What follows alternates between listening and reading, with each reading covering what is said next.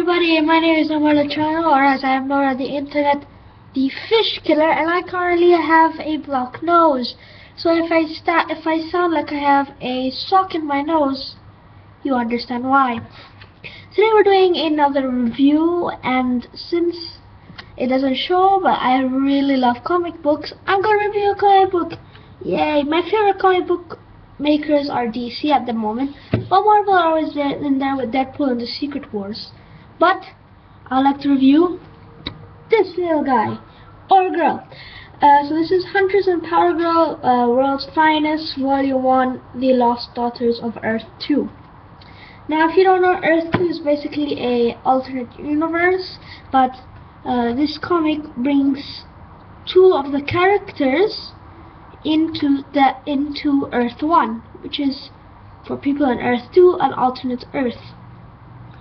And so what they're trying to do is they have an evil villain. We don't know their name, we don't know its name, but Power Girl is a rich scientist, and that's when the villain goes and burns down her place. And her and Huntress are really good friends, so they're going to try and stop this so-called villain.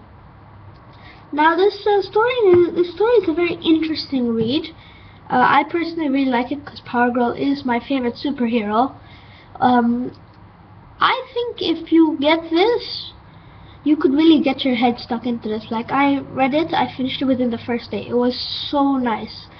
I recommend like taking your time to read it, but I was so excited when I bought it. I'm like, I have to read it. So I obviously read it. Let me actually give you a little sneak peek. This is one of the pages. Oh, okay, I don't want to spoil too much for you people, but in Dubai this is 60 to 64 dirham.